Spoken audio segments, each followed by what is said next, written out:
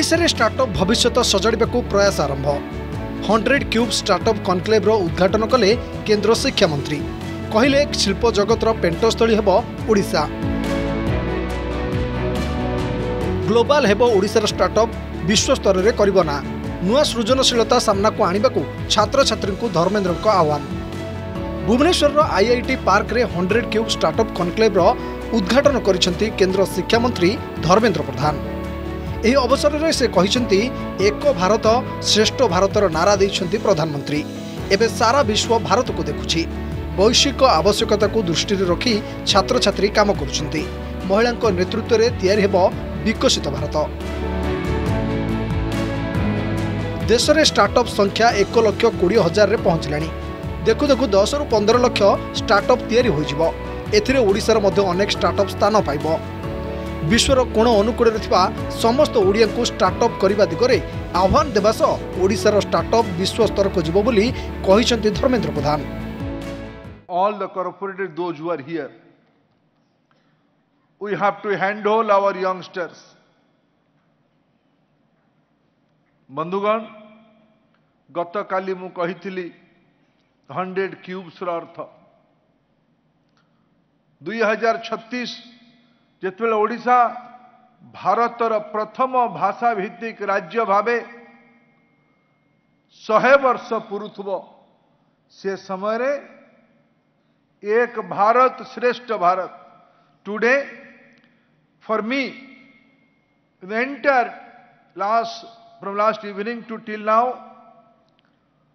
I am thrilled, I am delighted, I am full of joy because I see the bright future.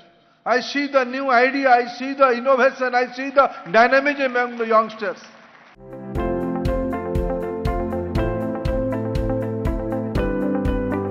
कार्यक्रम में पिलांकर विभिन्न project बुली देखिथिले केंद्र मंत्री। IIT Bhubaneswar 1500 seat विशिष्ट auditorium उद्घाटन सह 450 कोटी टंका मूल्यर प्रकल्पर शिलान्यास करिसेंती धर्मेंद्र। एथिसह प्राय 20टी शिल्प संस्था 30टी स्टार्टअप एवं 30 पुंजी निवेशकारी सह चुक्ति स्वाक्षरित होईछि। एही कार्यक्रम में विभिन्न कंपनीर उच्चपदस्थ अधिकारी सह फिनलैंड, अमेरिका, केन्या भली देशरू प्रतिनिधि जोग दैथिले।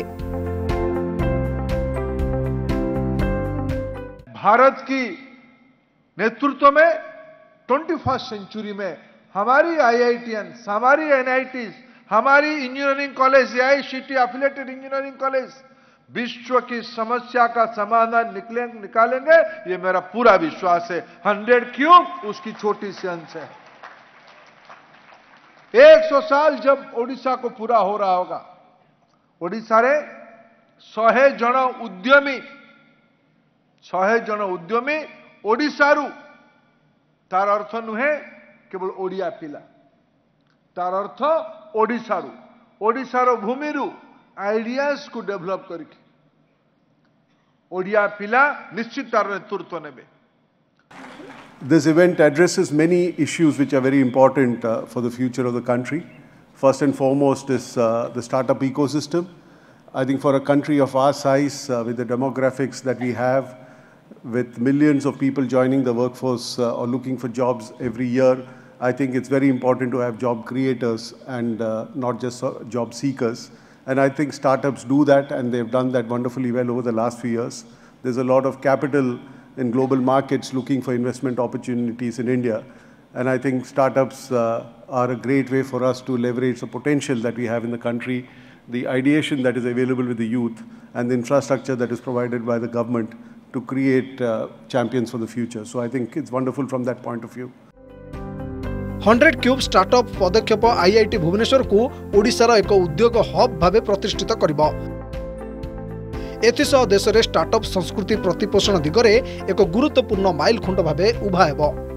भुवनेश्वर कमलाकांत नायक, रोशन रथ, प्रदीप्त महापात्र रिपोर्ट, अर्गस न्यूज।